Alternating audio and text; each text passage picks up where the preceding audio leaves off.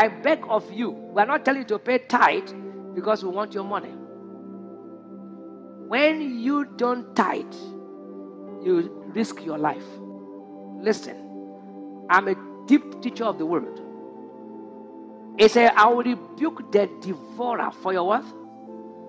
When you are not a tither, any attack on you can take your life. Christians are not required to tithe. In fact, Christians are not required to give any money at all to their local church.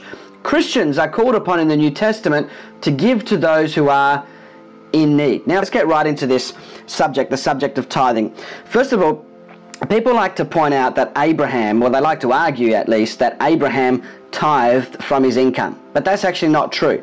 Abraham never tithed from his income. He gave 10% once from the spoils of war, and the other 90% went to the kings of Sodom and Gomorrah. So he got nothing. It wasn't any part of his income at all. There's no evidence whatsoever that he tithed from his actual income. Your tithing. Your tithe. We have a subject, debate on tithing. Number 2, your tithe. Study your Bible, Malachi chapter 3 verse 10. Let's see what the tithe attract. Malachi 3 and verse 10. I'm going to explain some things to you. Bring ye all the tithes into the storehouse, that they may be meat in my house, and prove me now herewith, saith the Lord of hosts, if I will not open the windows of heaven and pour you out what? Now listen. If you are not paying tithe, you are not an unbeliever. You are still a Christian. If you are not paying tithe, you see, walking with God is not transactional. It's not tied to, if you don't do this, God won't do this. If you don't, no. If you don't do this, it is yourself you are cheating. I will explain to you. There are laws and tenets that God has established that work on the earth, not in the heavens. It works on the earth. When you refuse to become a practitioner, to instigate what will trigger those laws to work in your favor, you deny yourself. For example, the polytechnic is there. For you to become a student, there are certain requirements. Now, that is between you and your academics, not the institution. The institution has nothing to lose. What is your tithe? Your tithe is not a contribution. When you study the Bible about your tithe, do you realize that God did not say you should give him your tithe? He said you should pay it. Pay. That means it's not yours. You're not giving him. He doesn't tell you thank you for bringing your tithe. He says pay. You know what he told the priest to do? He said take the tithe from them. There's a difference. As far as God is concerned, a tenth part of all that you receive is not yours. But if you take it, he won't fight you. But he asks a question: will a man rob God? Take it and keep it. But it will keep producing losses in your life. When I see someone who says, we have had this shop for such a long time, we are not making any progress, I just wonder, do you give your tithe? Yes, I do. You don't. You say, I do. No, you don't. Go back and sit down and think through it. You know, in the church, we talk about robbers outside. There are many God robbers inside the house of God. I don't teach tithe, but I teach about the tithe. And I do not teach that Christians should pay tithe. But I'm not going to stop a Christian from giving tithe. I cannot stop a Christian from giving tithe, because tithe means tenth. If your generosity is 10%, I cannot say don't give your 10%. That is the level of your generosity or the revelation of your stinginess. Hello, my brothers and sisters. Before we get to our topic of discussion for today, I just want to ask you guys to do us a favor by liking this video and also subscribe to the channel, because that really helps us a lot.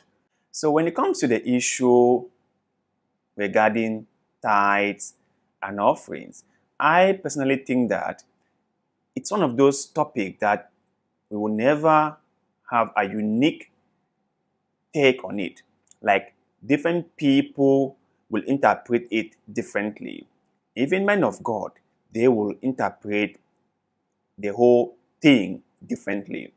So my whole point is, you who is giving the tithe should understand the reason for why you are doing it. That's my whole take. Because for far too long, men of God have told their Christian that if they pay tithe or if they do offerings, God will shower them with physical wealth and prosperity.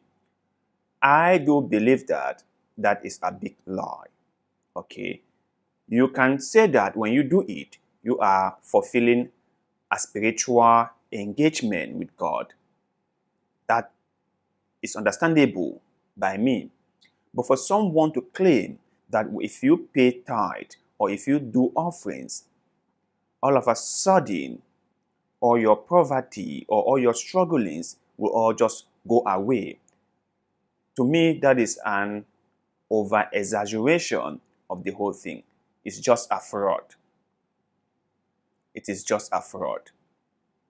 You can hear a man of God whom I really respected, like Pastor Chris, saying that if you do not pay tithe, you might not prosper, that business you've been running, the reason why the business has not been successful, why the business is not making any profit, is because you haven't been paying your tithe, or maybe you've just paid not up to the amount that was required of you to pay.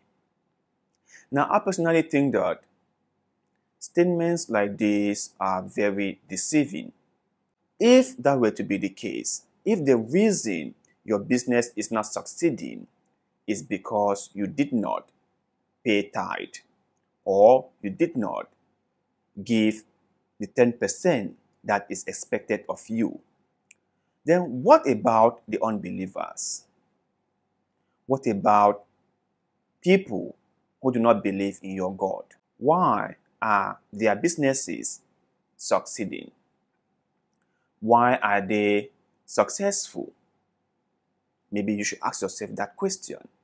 Because if the whole premises of your business not being successful, or you not being successful in whatever activity that you are engaged with is as a result of you not paying your tithe,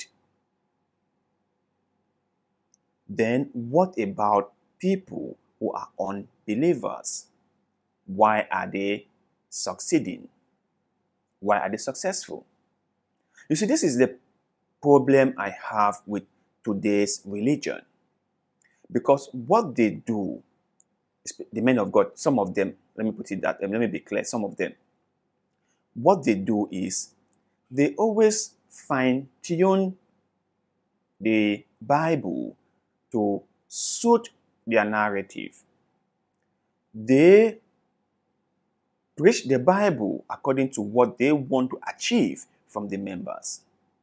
Because you have to understand, right, that no matter how much tithe and offerings that you do in your church, if you have no idea about business, if you have no skills on how to run a business, if you don't know how to buy and how to sell, that business will not prosper. No matter how much tithe and donations you do in the house of the Lord, if you do not have good bargaining skills, if you're not a good salesperson, if you cannot convince people to buy a product, no matter how much money you donate, no matter how much percentage you give to the church as your tithe, you won't succeed. You won't succeed. So, a man of God like Pastor Chris saying all this to me is such a shame. It's really a shame. Because I believe that the only reason Pastor Chris is as successful as he is not because he's paying tithe. It's because he is a good preacher. Okay? He is a good salesperson. He has been very good in selling the word of God to people. So people have bought into the product which he is selling, that is Christianity. At the end of the day, everyone is a salesperson. We are all trying to sell something to somebody. So if you're not good at being a salesperson, You cannot sell anything, whether you pay tithe or not. In order for you to have a successful relationship with your spouse, you must be able to sell them the dream they are willing to buy. In order for you to have a good relationship with your children, you must be able to sell them the dream that your children are willing to buy. Same goes to your boss, your employees, and everyone you are dealing with. You must be a good salesperson to sell anything to anyone. So, Pastor Chris is talking here that the reason why your business might have been failing is because you didn't pay your tithe, or maybe you didn't pay the exact amount that was required of you. It's just a very, very low thing to say. And then talking about the other men of God, well, I believe that, well, this is my own take from everything they said. And like I've always said before, if you want to pay tithe, do it. If you want to do donations, do it. If you want to help the poor and the needy in your community, do it. That is really good. In fact, giving is a very, very good character to have. Giving is a very, very good activity to be involved with.